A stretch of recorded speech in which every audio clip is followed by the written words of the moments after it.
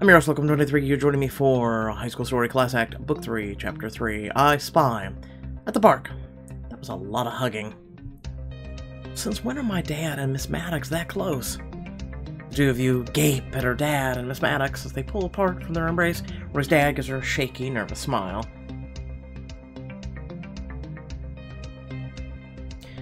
Mr. Silva opens the car door for her, glancing around anxiously before climbing into the driver's seat. Rory stares after them as they drive away, her mouth open. What the heck is happening? My dad said he'd be home late tonight because of work.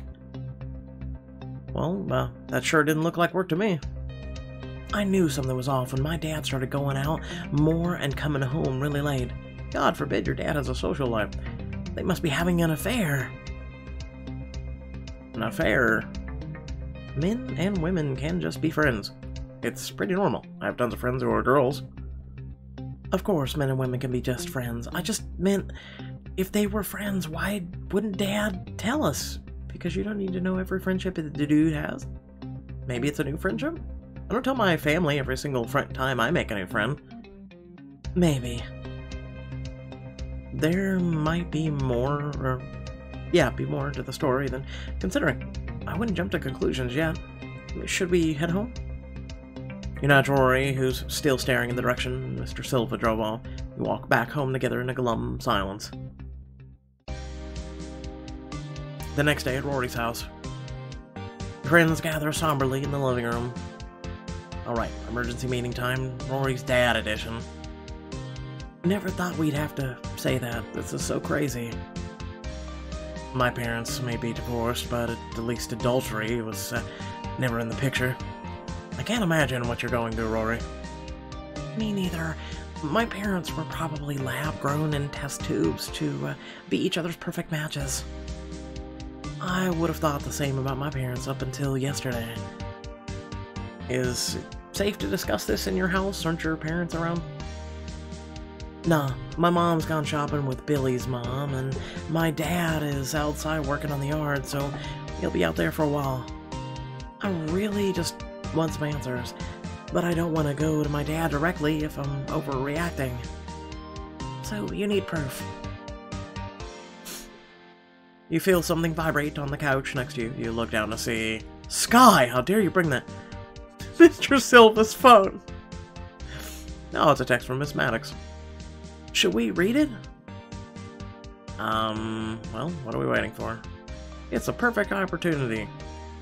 Are you sure I should? It seems like an invasion of privacy. You're already meeting to invade your dad's privacy. We may not get a better chance to find out what's going on. You're right. I just hope we don't get caught. Rory taps the screen and frowns. He has his phone password protected. Well, perhaps he has the password written down somewhere. I know my mom always leaves herself little clues in case she forgets. Good thinking. It might be by his charger. You all rummage around the living room, searching for clues. Here's a post-it note with something scribbled on it. Your dad has terrible handwriting. It says, future Oscar winner. Does your dad stan any actors? Not really. He's never been a big movie or theater person. He just watches all the plays I'm in. Well, that gives me an idea. Let's go to Google. Wait. What? You act like I fucking know. I give two craps of... You know what? Hold on. Okay. Screen shakes and says, wrong password. Well, I guess that wasn't it. It's someone who hasn't won an Oscar yet. Perhaps a relatively unknown actor. Do I have to type it again? I'll do it. Who's an underrated actor or actress Mr. Silva would know?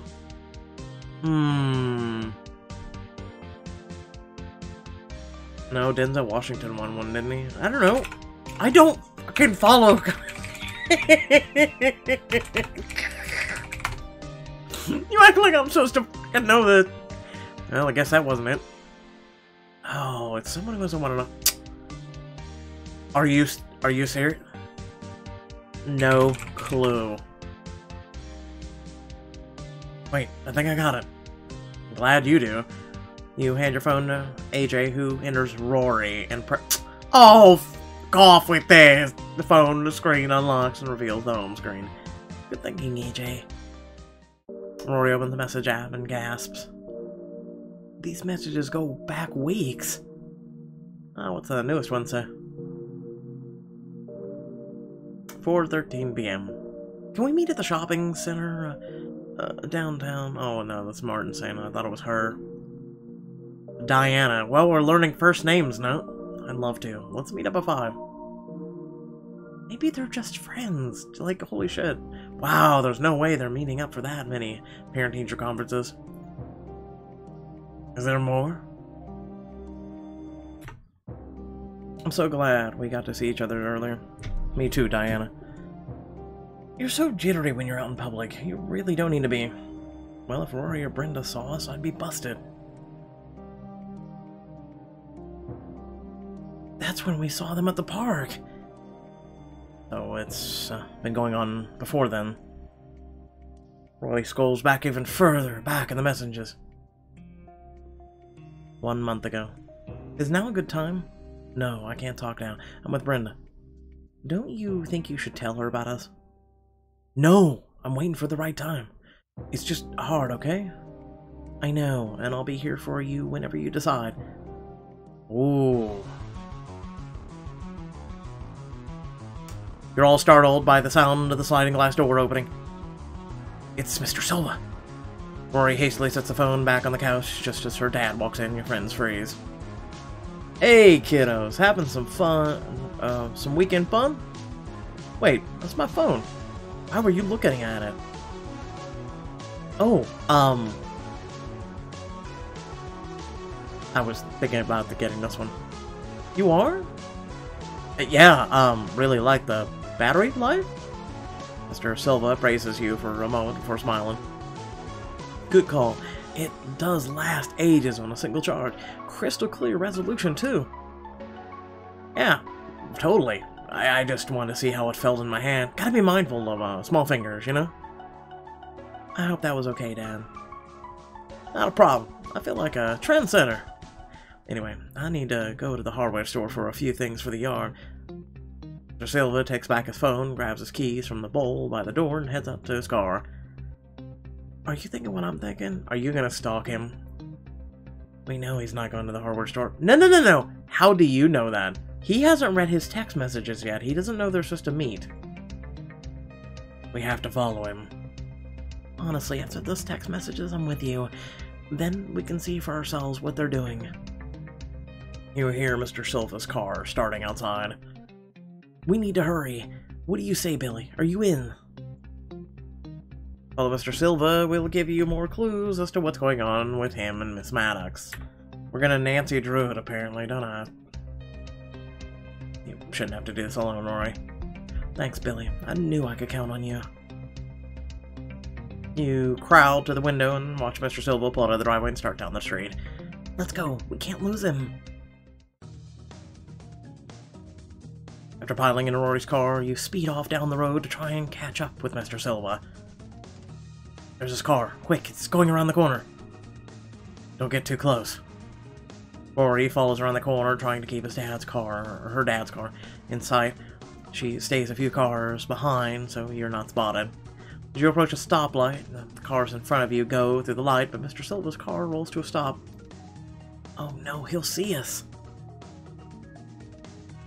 We need to disguise ourselves. Grab a hoodie from the floor and draw the too big hood up over your face. Rory scrambles to wear sunglasses and a random hat. Okay. In the backseat, Sky stuffs her red hair into the beanie while AJ pops his shirt collar up to his cheeks. Everybody be cool. Okay, he's too cool at the door. You just stop at the light next to Rory's dad's car. You peek out from your hood to see if he's looking. He looks over at your car for a moment and then does a double take. Everyone, look less ourselves. Mr. Silva continues to look over suspiciously at all of you, squinting a bit. Just when you think he's recognized you, the light changes. Mr. Silva begins to drive away. Yikes, that was close. Let's be extra cautious from here on out. After carefully slipping into the parking lot, you and your friends huddle into the bushes about a dozen feet away. Mr. Silva checks his watch. She's not here yet. Branches of the bush tickle your nose and arms as you try and get a closer look. You whisper to Rory, it's kind of itchy in here. Hush, he'll hear you. Who will? Oh my god, why are you here? You all jump at the voice, turning to see Morgan looking at you through the branches of your hiding spot. What are you dorks doing? Shh, not so loud. It's for Rory's family. Morgan rolls her eyes. Right, like I care about your family drama. Good? See you, losers. She walks off, and Sky stares after her for a moment. Man, she is so cool. Focus, Sky. Look. Miss Maddox separates herself from a crowd and greets Mr. Silva with a hug. Hey, Diana. Aren't you a sight for sore eyes? They head for a bench and sit down. You can see that they're talking, but can't make out what they're saying from your hiding place. They're not looking our way. We can get closer. I agree. Go, go, go, go. Stealthily as you can, you all quickly crawl to a bush closer to where Mr. Silva and Miss Maddox are sitting. You strain to hear their words. This is so stupid. I know. It's just that I've told you things that I haven't been able to tell Brenda. Well, it's hard, but that doesn't mean you have to keep hiding. I know we talked about how you were raised. Right, and how I was raised doesn't really allow for this. And what exactly is this? They lower their voices to almost a whisper, and you all straighten to hear. They seem absorbed in their discussion. Should we get closer? Let's stay here. But it's too risky. If we get caught, we'll be in so much trouble. Rory lets out a heavy sigh, staring at her dad through the hiding place. I ain't getting caught, fam. No, you're right. You go back to watching the pair of adults, only catching bits and pieces of the conversation. Anyone read lips? I think Mr. Silva said affair. No, wait, maybe he said his hair? Not super helpful. You didn't overhear all the conversation. Okay, well, I was playing it safe. As Mr. Silva and Miss Maddox continue talking, his voice quavers, and he chokes back a sob. I think he's crying. Mr. Silva sniffs and wipes at his eyes as Miss Maddox rubs his back comfortingly, and then... Achoo! The adults look confused, and this is why we didn't get closer, craning their necks in the direction of your hiding place. Did you hear that? It sounded like a sneeze. Why would a bush sneeze? Unless... Call like a bird. Ah! Ah! Ah! Your friends look at you in shock. Mr. and Mrs. Silva's eyes linger on your bush for a few more moments before turning back to their conversation. Must have been a bird. Anyway.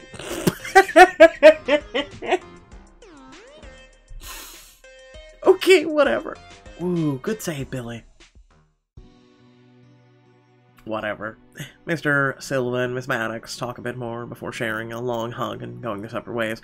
Once they're both out of earshot, you all emerge from the bush. So that was interesting. It wasn't exactly proof, but it definitely didn't help reassure they're just friends. At least we got to live our spy movie fantasies. Are you gonna be alright, Rory? Let me know if you would like to talk about coping with parental divorce. God, I hope it doesn't come to that. I have a lot more to think about now. We should probably get back to my house. You follow Rory back to her car, her shoulders slumped, dejected. I never had to go through parental divorce. My dad never wanted to be in my life, and he tried to kill me twice, so... Once AJ and Sky have said their goodbyes, you're left alone with Rory. She sinks on the couch, putting her head into her hands. You want to talk? Billy, if you found out your dad was maybe cheating on your mom, what would you do? You don't know that. You don't know. So this is actually really bad advice. I would have had an option number 3. talk to your dad about it. You just ignore it? I didn't say I'd ignore it, but I wouldn't get into something that was between my parents. I guess that's smart. Rory lets out an audible sigh and suddenly gets up from the couch. What if my parents split up like AJ's parents did? Or what if I confront my dad and he deletes all the text messages so I'll have no evidence? Do you think he'd really do that? I honestly don't know. I feel like I don't know anything anymore. Rory wrings her hands, emitting a frustrated groan. I feel so restless and confused and just, I think I need some time to process this alone. I understand, Rory. Let me know if there's anything else I can do. Cross the lawn to your house, waving goodbye to Rory before disappearing inside. The next week at rehearsal, you and John belt out the last verses of the musical number. Be collected, no more amazement. Tell your pitiless heart, there's no harm done. Oh, woe the day. Billy, watch your tempo on that last line. You sounded a bit fast. Got it. I have never been one for musicals, and I'm not going to start now. And John, be sure to enunciate the T in amazement and pityness. Piteous. Let's go back to the line. I will resist after Prospero threatens to have Ferdinand imprisoned. You nod and take your place as Rory glares at John, seething.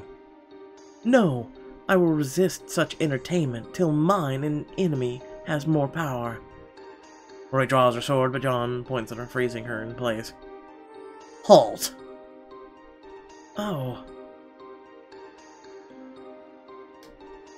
I should act, desperate?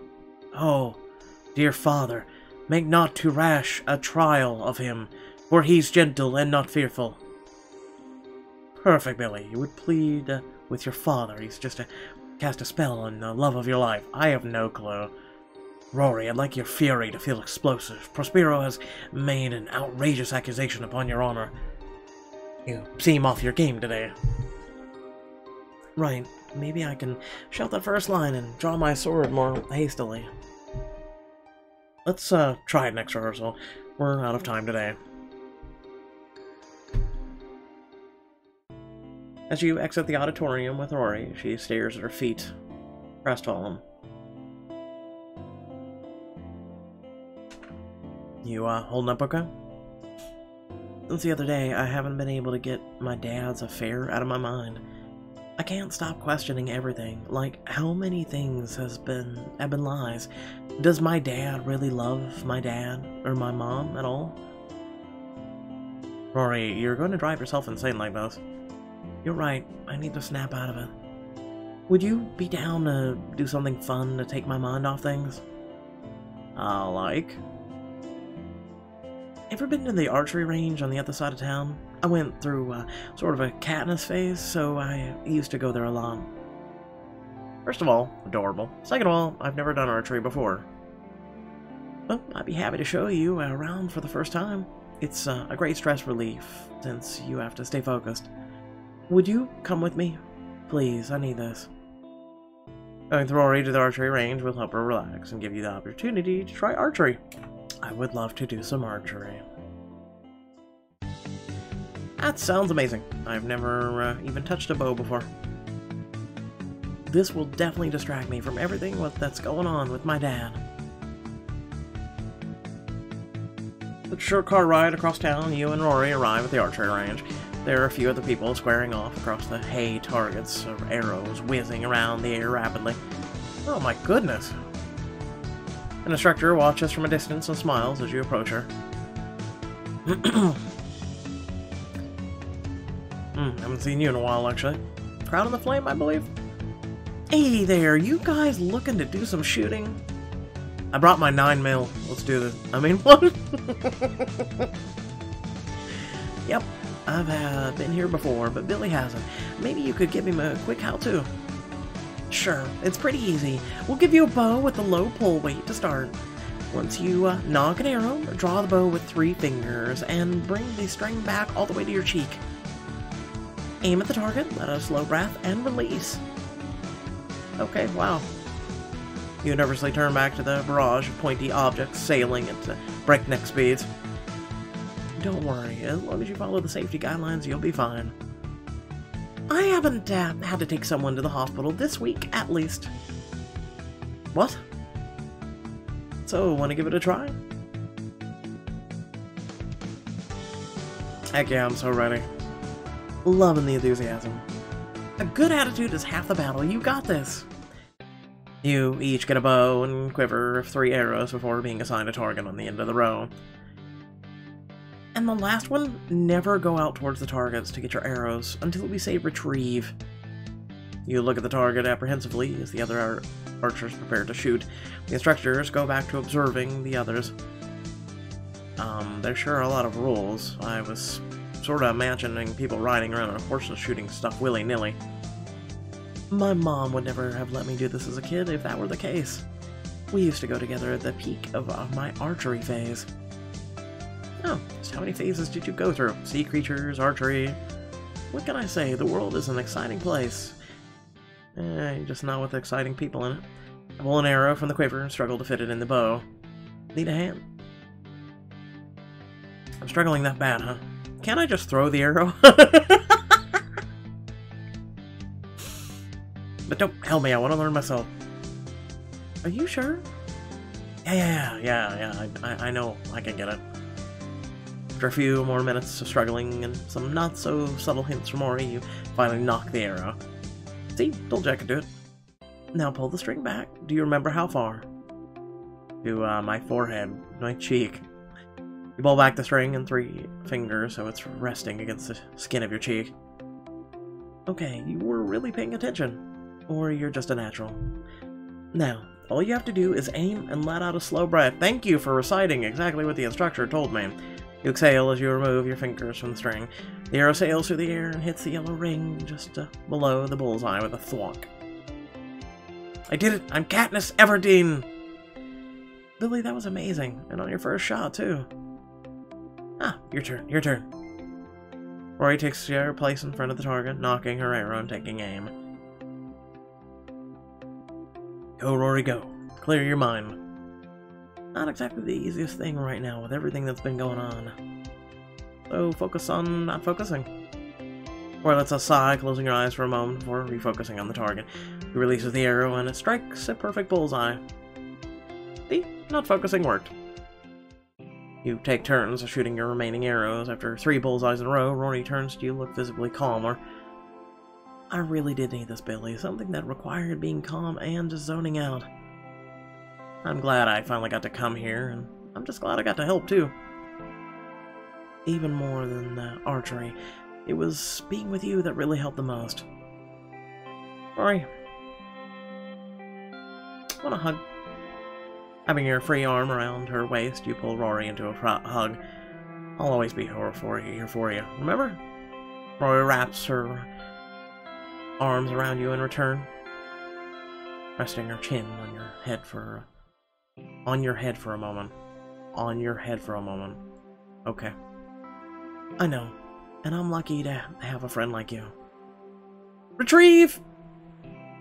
You untangle from each other and walk silently over to collect your arrows. Had enough shooting for one day? We have only shot 3 arrows. I think so. At a blast. Maybe we can bring the rest of the group back next week. I bet Sky and AJ could both benefit from archery anger management. You head back to Rory's car as the sun sets, feeling sore and happy. The next week at lunch. As you finish your sandwich, AJ checks his phone with a frown. Spotlight just released its full lineup. Staten House for Humanities will be competing. Staten School for Humanities? Isn't that some prestigious art school? They're basically high school theater gods. They've won Spotlight 3 years in a row. So they're the favorites to win again? Realistically, with them in the running, I'm not even sure we have a chance of winning now. Hey, Mr. Downy Frowny. Yeah, we're gonna need you to turn that upside down, okay? Or right side up, whichever way you want to look at him. That's okay. Winning's not everything. Have you met me? Of course winning is everything. I mean, he's kind of right. Anyone who says it's an honor to just be mentioned or nominated is lying. No, not entirely. Still, we wouldn't automatically see them as enemies. They're kids who love theater, just like us. Maybe we can get to know each other. Why would we do that? Why wouldn't we? We're the same age, we have so much in common. We should be friends. You're so pure, Billy. Pure and right. I want to make friends with them too. They must be cool and talented. Let's have a party. Meet the cast and crew kind of thing. Sky looks at you and Rory, hopeful faces, and smiles a little. I'm sure I could convince my parents to let me host it, since they're all weirdly invested in this now and all. Well, perfect. Maybe Mr. Olsen can help us contact them. You spend the rest of the lunch period fantasizing about your first introduction to the Staten kids. Staten. I'm gonna go really high, prissy, and primmy on the night of the party. You tear through your closet searching for just the right outfit. Are you ready to go yet? Mom is already in the car. No, I need to look perfect. I need to surpass women in the waiting game. If I'm the last one out, finally I can take the throne. Damn, kids are talented and cool. I want them to think I'm talented and cool too. Well, you better hurry up. Perfection, or we'll be late. Casey heads out of the room and you study your closet one more time. Wear a special outfit to party to impress your competition. Like I said, if you need to dress up, that shirt is a no-go. That shirt is a fucking no-go, fam. Oh no, what's the other one? Why is it? You know what? Q and the shit you wrote in on. As it fades to underwear. You check yourself out in the mirror for a moment before Casey pops her head back into the room. Looks really nice. Everyone will be your friend in that outfit, unless you're late. I hope so. Should we get going? To the party. Next time on High School Story. Wow! They made you pick an outfit right before ending the book. Or, you know, chapter, but you get it. You're meeting your competition at the party. Will you be best friends or worst enemies? Do I look like I care? I am an antisocial introvert who pretty much doesn't go to parties and haven't been to one since literally middle school. Are you serious right now? No. What? No. I think I give two craps about a party. Without further ado, thank you all for watching. Please remember to like, share, and subscribe. Hey, you know what? You know what would be really cool? If you hit that join button too. Make sure to hit the bell icon and receive notifications. Head down the description below, some links to social media, Discord, and a few links to support me and my content. I'll be working a little bit more on Storyscape this evening, as well as probably the chapter of Vampire Girl or so. And then, well, long story short is, we'll be dancing. We'll be dancing all night. We'll be dancing, especially when, you know, anyone else had this issue where unable to collect reward? You watch an ad and it goes away. It's like, okay. There will be no choices, it looks like, on Thursday. However, Friday will be Royal Masquerade and Mother of the Year. And then Saturday, Bloodbound, and Sunday, Desire and Decorum, which we've officially been caught up, and save the date. And without further ado, thank you all for watching, and I'll catch you all in the next video. Maybe stream. I'll be streaming on Twitch tonight. Bye!